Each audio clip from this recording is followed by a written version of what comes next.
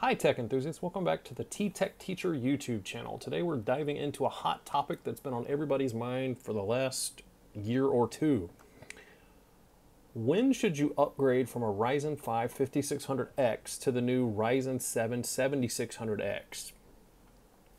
And up until recently it's been several $100s to do so, and we're going to go over prices, but first let's cover the benefits of upgrading to a Ryzen 7600X. Reason number one, the performance boost. The Ryzen 5 7600X offers a notable increase in both single core and multi-core performance. This means faster processing time, smoother multitasking, and an overall snappier experience, especially in CPU-intensive tasks like gaming and video editing. Taking a look at the benchmarks here, you can see that there is a somewhat significant benefit to upgrading if you need more power. Reason number two, future-proofing. The 7600X is built on the latest architecture, which uses DDR5 memory, which not only offers better performance, but also ensures compatibility with the latest technology. That means you'll be ready for new software updates and games that take advantage of these enhancements.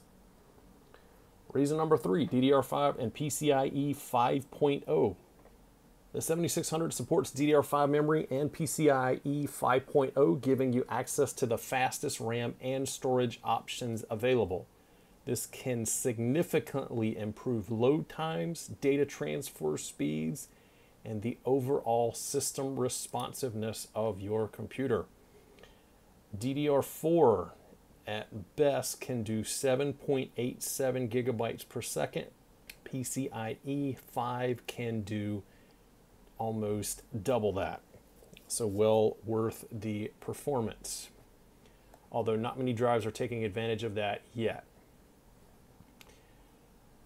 Reason number four, efficiency and cooling. AMD has made strides in improving power efficiency and thermal management with the 7600X. This means that under system load, your system will run cooler and quieter, which is great news when you're looking to build a high performance yet silent PC.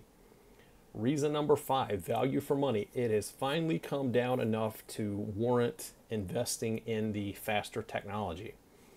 The performance gains and future proofing it offers can save you money in the long run. You'll get way more mileage out of your investment compared to sticking with the older 5600X. So let's check out if you were to build a system. We're only going to do the CPU, the cheapest motherboard you can find, and some decent memory. So if you tried to build a 5600X using completely new parts, you're looking at $238.97. This will be linked in the description, so you can use this as a starting point for your PC. However, if you did upgrade to the Ryzen 5 7600X, that's confusing.